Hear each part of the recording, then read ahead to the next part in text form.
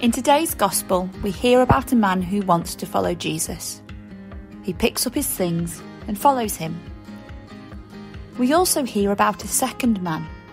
Jesus extends the same question to him, "Follow me."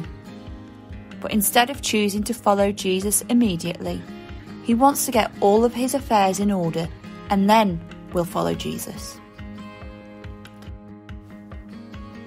How often are we like the second man?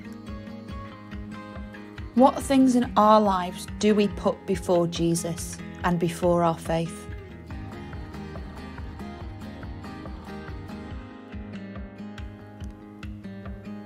Jesus is asking us to follow him, to leave everything behind and help to share God's word.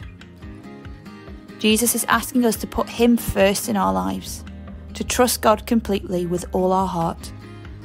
This isn't an easy task, and God knows this.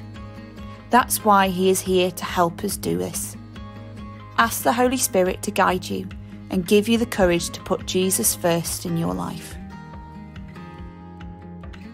In the name of the Father, and of the Son, and of the Holy Spirit. Amen. Good Lord, set me to be a strong and mighty pillar for your true church. I pray for all Christians and people of faith around the world who face persecution and discrimination. Help me each and every day, Lord, to have an open heart for people less fortunate than me, and to be thankful for everything I have. Amen.